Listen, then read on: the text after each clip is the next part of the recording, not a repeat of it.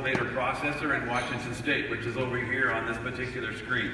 That company dominates the state in every category that you can dominate. It's got the most employees, the most revenue, the most products, the most SKUs, the most square feet, the most of everything.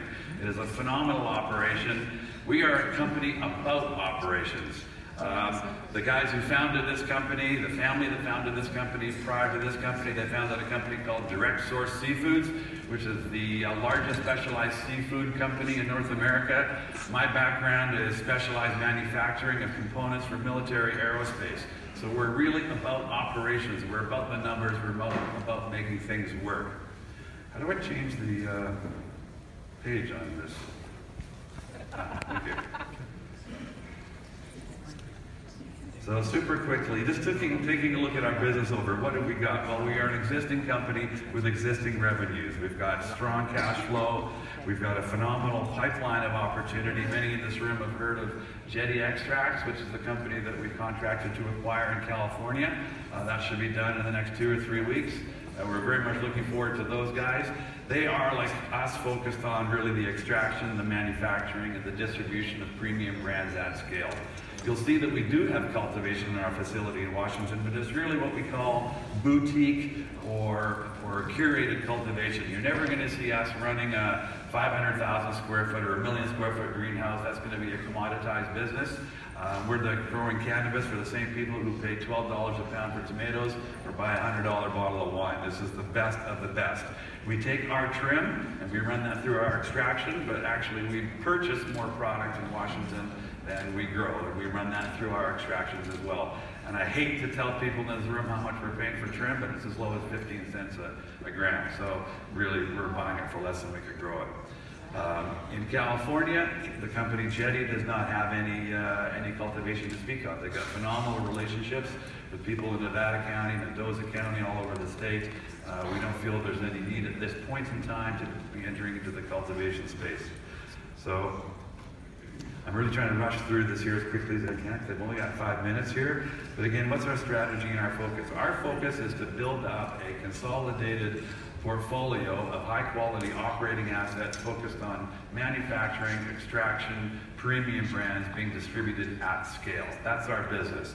We want to be a national, coast-to-coast distributor, manufacturer of brands. So the opportunity with Washington and California, for example, which will be beginning any day now, is to take the Washington Jetty brands, bring them into California, license them for distribution in Washington.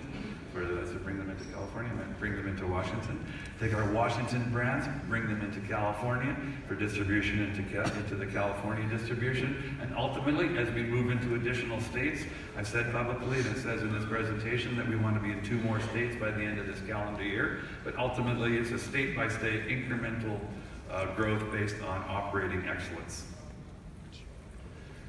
So here's the team, myself. I've got a background in public venture capital. I said my last company I started in 2007 was a specialized military aerospace components manufacturing company based in Boston. Leo on the page here, his family are the ones who started Direct Source Seafood, which does hundreds of millions of dollars in revenues.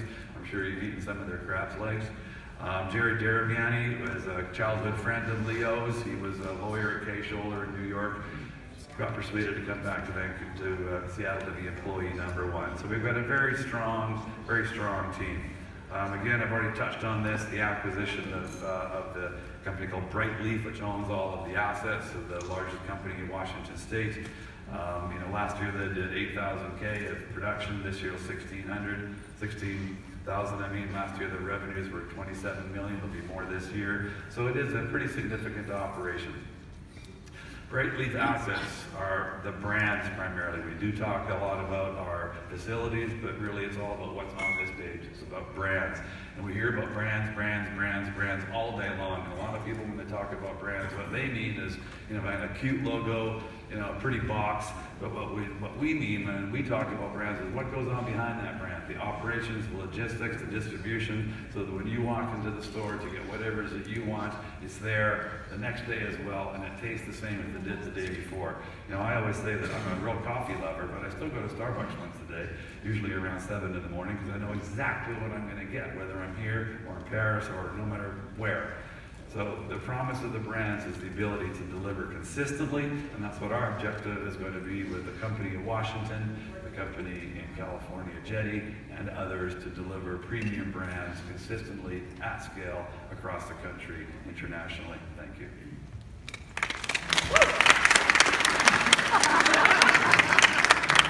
That was 15 minutes and 4. We have a table out there by the window.